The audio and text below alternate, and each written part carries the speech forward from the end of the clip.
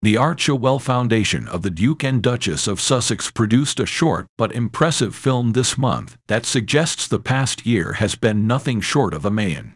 Harry and Meghan have previously waited until the new year to release a flashy impact film showcasing the good deeds of their philanthropic organization. But this year's offering, which is full of joyful smiles, group hugs, glitzy selfies, and a catchy soundtrack, only surfaced online a few hours after the Princess of Wales posted a sweet video of her and her 3 kids volunteering at Windsor Baby Bank, a non-profit that supports low-income families. A misfortune tale coincidence? Maybe. However, the Sussexes have many reasons to try to generate some positive PR at the end of what has undoubtedly been a turbulent year for them both. What one could call their annus horribilis, not least of which is the news that Archewell has seen a decline in annual donations of nearly $11 million, £8.6 million. A public disclosure form that the charity filed with U.S. tax officials this week shows that it has a $674,485, £530,064 deficit in 2022. In 2022, it got $2 million, £1.6 million, from 2 anonymous donors, but it was insufficient to pay its $2.67 million, £2 million expenses, which included gifts to various charitable organizations, and more than $425,000, £333,982 for PR and strategic support. In a minute, more on the foundation's situation 3 years after its filing. Additionally, there will be more fallout from the release of Endgame, the contentious biography penned by a journalist acquainted with the married. And more about Meghan's possible plans after spotting her in a commercial for her friend's coffee business. Let's go back to the Archewell video release, which was followed by the couple's Christmas card featuring them grinning at the Invictus Games closing ceremony last year.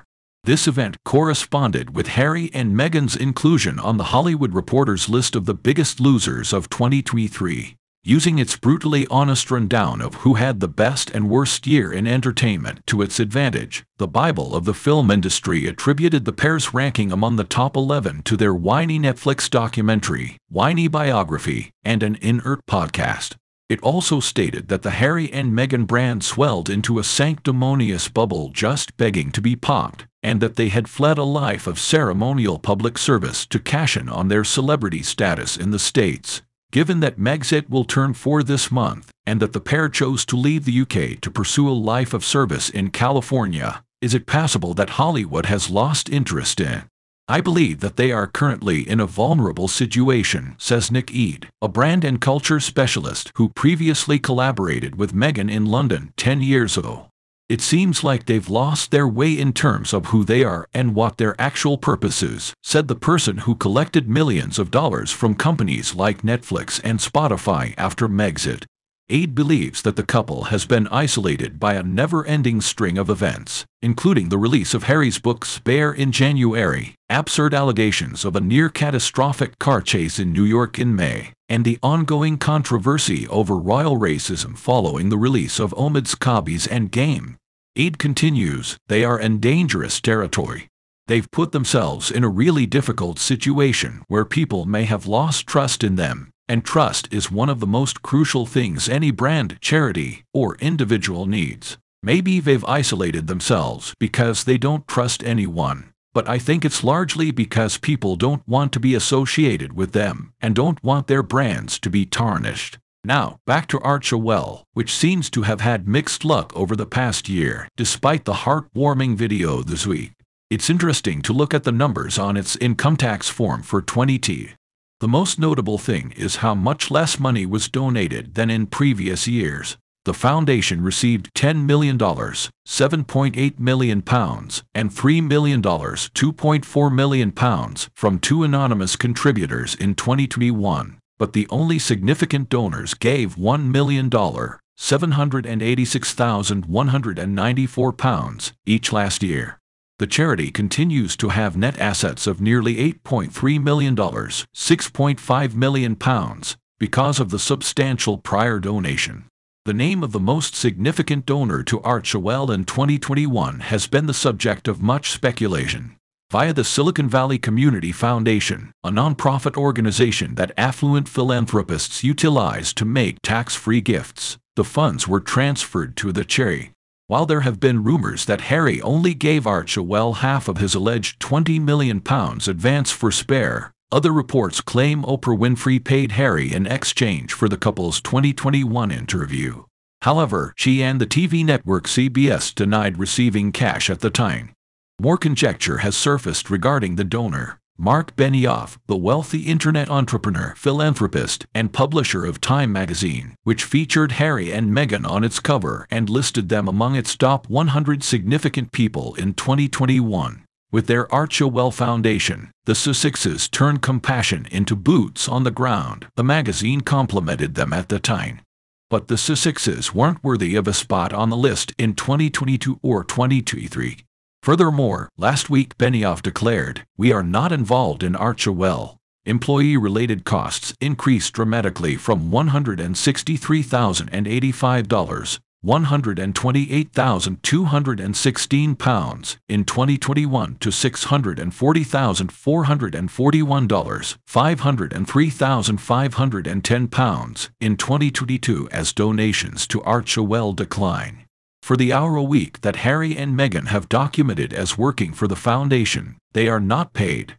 In contrast, James Holt, the executive director of Archewell and former head of communications for the Sussexes and Cambridges in London, received $207,405 in salary plus a $20,000 bonus. Additionally, the foundation paid outside advisors hundreds of thousands of dollars. Former Hillary Clinton advisor Genevieve Roth got $180,524, £141,926 through her business, Invisible Hand.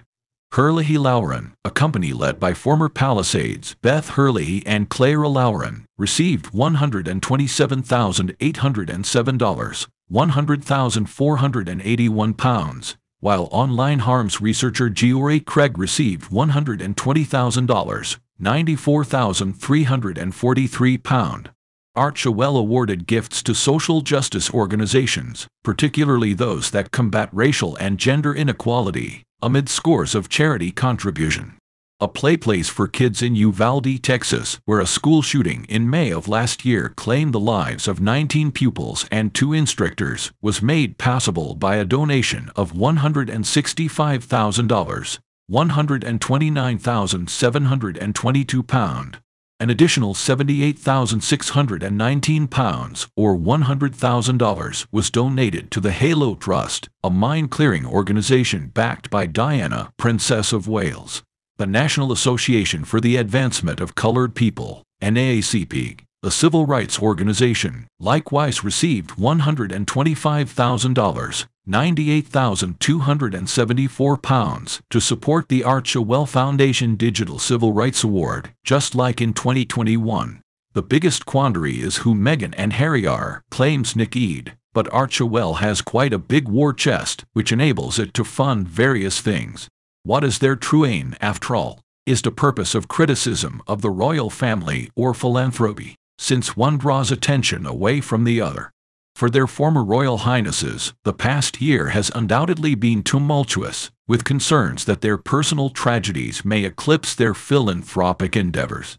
Aid claims that it's been damage after damage to their reputation. January saw the release of Harry's memoir, Spare, which in just 1 week sold over 3.2 million copies worldwide. Since then, not a month in 2023 has gone by without turmoil. Harry was criticized for a number of its disclosures, including his assertion that he had killed 25 Taliban in Afghanistan, and his claim that Prince William had pushed him to the ground after a dispute with Meghan. The creators of the animated American television series South Park mocked the couple in February by making fun of their choice to retire as senior royal family members. The dumb and stupid Prince of Canada and his spouse were seen promoting their buck and demanding privacy on the Worldwide Privacy Tour episode. A Florida judge dismissed Meghan's half-sister Samantha Markle's defamation complaint in March, citing remarks made in the couple's 2021 CBS Oprah Winfrey interview and in the biography Finding Freedom. However, a fresh complaint was submitted last month, and November 2024 is the scheduled trial date. The Sussexes were made fun of in May following what they described as a near-catastrophic car chase through the congested streets of New York.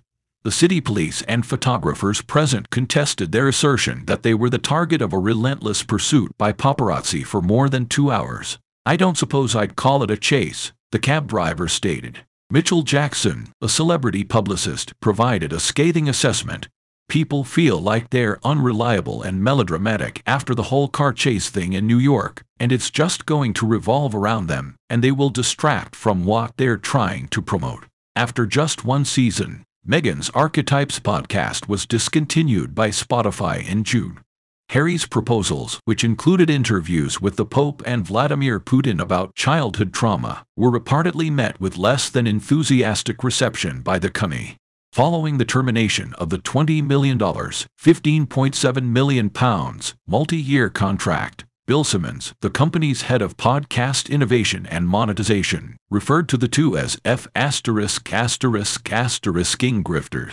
Jeremy Zimmer, the CEO of United Talent Agency, stated, "It seems that Meghan Markle lacked any kind of talent, let alone exceptional audio talent.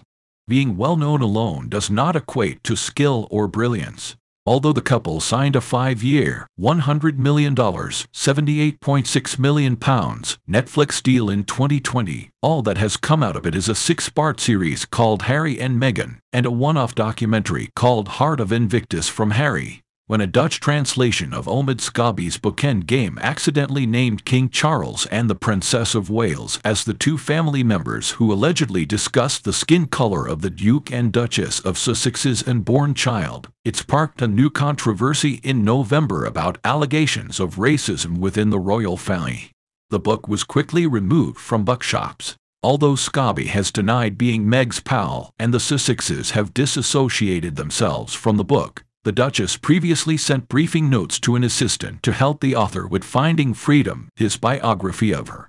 One of the most seasoned crisis managers in Britain, Mark Burkowski, claimed that the book had backfired spectacularly for the Sussexes, and that Meghan's ambitions for a Hollywood relaunch were clearly not working despite multiple red carpet appearances. In April, much hype accompanied the announcement of her signing to William Morris Endeavour, WME, a talent agency. No significant agreements have been reached since then. WME is reportedly exasperated by a never-ending scandal and horrified by Omid Scobie's new book, which might take a wrecking ball to the Sussexes' future plans.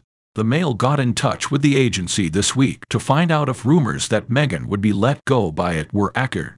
There was no response. Her choice to appear in a 30-second commercial for her friend's coffee company, Clever Blends, this week as an intern, her first acting appearance since 2017, does, however, seem to indicate that she has no intention of going away.